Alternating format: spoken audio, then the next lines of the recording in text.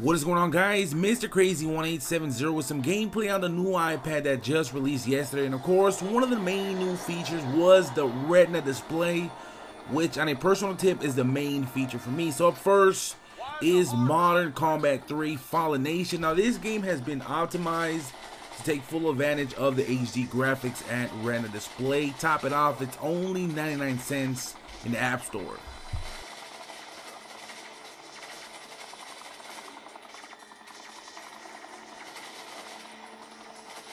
Now, I also really do apologize for the sorry and non-playing skill, as it's kind of hard trying to play and making sure that I am in the frame. But other than my sorry skills, now that Retina Display really does look amazing, followed by the graphics.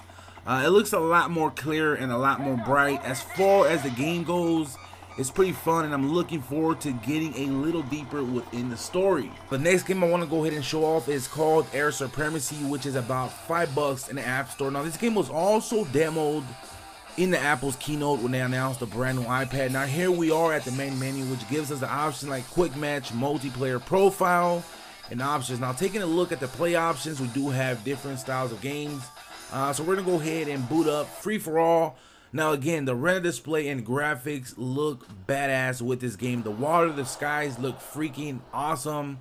They look real bright and clear. In all reality, the camera does not do the graphics and the Retina Display justice. You really gotta experience it up close and personal to get the full experience of the graphics and the Retina Display. As far as the game goes, it is also really fun. As you guys can see here, I am shooting missiles, I'm shooting bullets, and they're also coming back at me. Now this is the free-for-all mode.